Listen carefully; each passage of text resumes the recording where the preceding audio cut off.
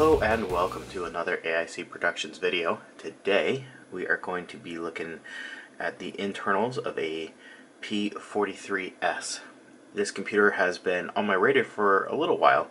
I really like the way it looks with the current gen of T-Series. This shares that same chassis as the T-Series, but it has a little bit different specs, and we'll go into that when I do a full review of it.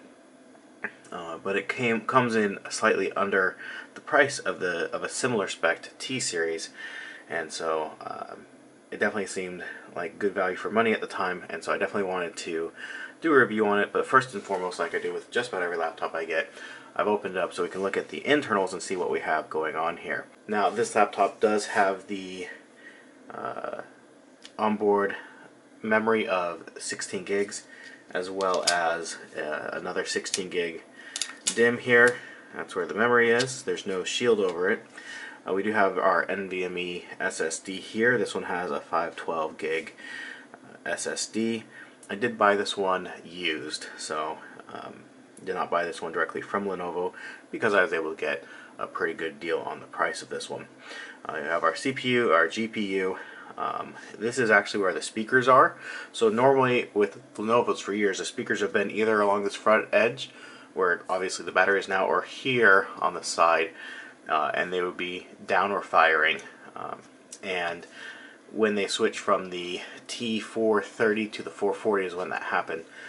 Prior to that, they were forward facing, and downward facing speakers never sound as good as ones that actually point towards you. And so this is a nice change, and they definitely sound good. We'll cover that, like I said, in a full review of the video.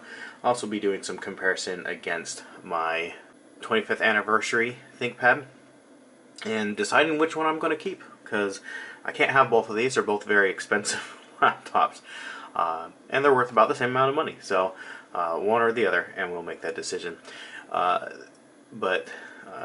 Here is where you would have your WAN card. It does have a slot for it, but it does not have the card itself. This is your wireless, so that it's not upgradable.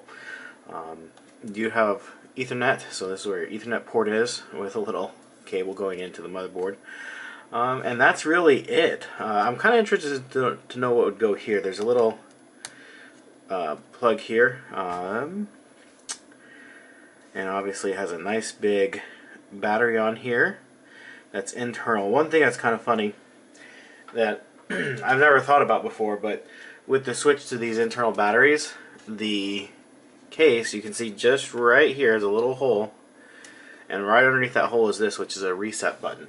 If the laptop ever hangs, obviously you unplug the power and nothing's going to happen because you're going to have battery power. So you push this reset button, all it does is disconnect the laptop battery from the system board briefly to reset the system.